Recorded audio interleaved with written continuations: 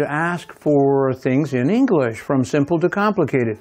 English can be polite, impolite. Then we have dialect that's very specific to certain regions, even in America or other countries. There are many ways to ask and answer questions. Finding ways to bridge grammar from an elementary stage of study to higher levels can make learning fun. So what do I mean by bridge grammar?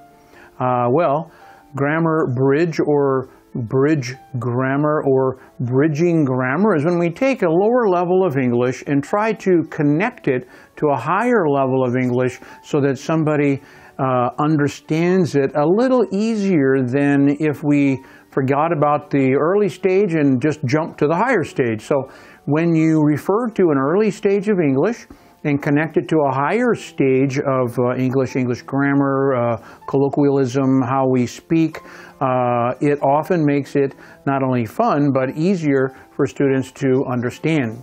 At the earliest stages of our language learning journey, we learn many ways to easily communicate. At the higher levels, we learn how to articulate our thoughts in a more common and polite way. At the higher levels, we have many more methods of communication compared to the earliest stages. And that's what this particular video is all about. I want to help you a little bit go from that lower level all the way up to an advanced level in English. It's I call it grammar bridge because it's like climbing either a ladder or going over the bridge from one side to the other. Indirect requests and offers are at the top of the list for politeness. So indirect requests, and we're going to talk about that in a minute. Have fun with this topic, and please ask your teacher to work with you. And I don't care what level you're learning English at. This is a very important subject, and using the idea of bridging grammar or grammar bridge is a great way to move up that ladder to proficiency in the English language. Here are some indirect requests in present simple. I would like some coffee. Now, I didn't look at someone and say, give me coffee. I could say, can I have some coffee? Can I have some coffee? Could I have some coffee? Those are all direct requests. Now this one, I would like some coffee. Now you notice I didn't contract I would. I'm going to do that in the next slide. But I would like some coffee. If somebody said to you, what would you like with breakfast, juice or coffee? Well, I would like some coffee. That would be a great way to answer, and it would be a great way to ask someone for coffee. Here's the contraction. I'd like some coffee, please, someone. You see, instead of saying, give me coffee, or will you give me coffee right now, right? Or instead of saying, give me coffee, you see? I'd like some coffee, again, going from that lower level to a higher level of English. I would like to watch a movie. That's an indirect request without a contraction. I'd like to watch a movie, somebody, would you? You see, I might follow that up with another statement. What would you like to do tonight? Someone might ask you that. Maybe it's an advanced speaker of English or someone who has English as their native language. So in this case, I'd like to watch a movie, somebody, or yes, I would like to watch, or I'd like to watch a movie tonight. Let's go. Here is a polite offer in present simple. Would you like some coffee?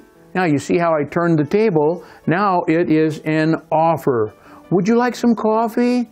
Oh, yes, I would love some coffee. Or yes, I would like some coffee, please. Very, very polite. Would you like more dessert? So you're at the dinner table, you've had dinner already, and the person who is hosting you, or maybe it's at home, husband, wife, somebody says, hey, would you like some more dessert? And of course you're going to say, yes. A polite offer for the future. Hey, would you like to watch a movie tonight? Now, if I just said to you and we hadn't talked about time, and I'm sitting by the television, right, or the monitor, hey, would you like to watch a movie? It means right now, doesn't it?